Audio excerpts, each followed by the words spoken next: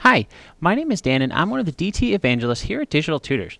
In this video, we're going to look at a question from one of our users, Mikael Boman, on some quick tips for starting to learn Photoshop alongside Maya. Okay, so I have this Maya scene, and one of the most powerful features of Photoshop is the ability to work with layers. Now what's nice is that Maya has the ability to put your 3D objects on layers as well. So if we come down here on the bottom right hand side, we can see we have some display layers. But if we were to want to render these out into Photoshop, if we click on the Render tab, this will be our render layers. Okay, so let's take a look at how we can break up this clock. Now, I actually have it in a group with the face of the clock as well as the body.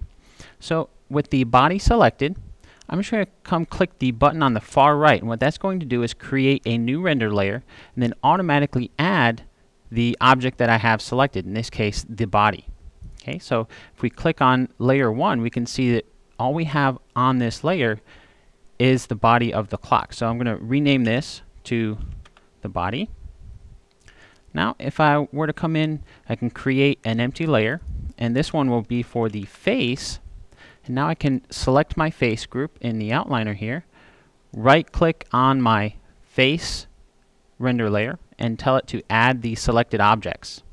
Okay, so now I have two render layers, one with the face and one with the body.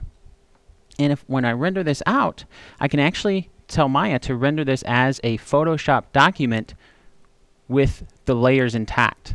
Okay, so let's take a look at how we can do that. I'm going to open up the render settings, and if I were to come down, I'll keep the file name prefix as clock. I'm going to change the image format though from Maya IFF. If we scroll down, we can see a PSD layered.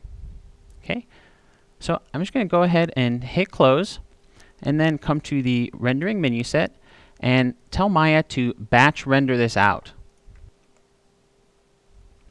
Okay, so my rendering is complete. I'm going to open up Explorer here, and if we look in the images folder of our Maya project, we'll notice that we get our clock PSD file.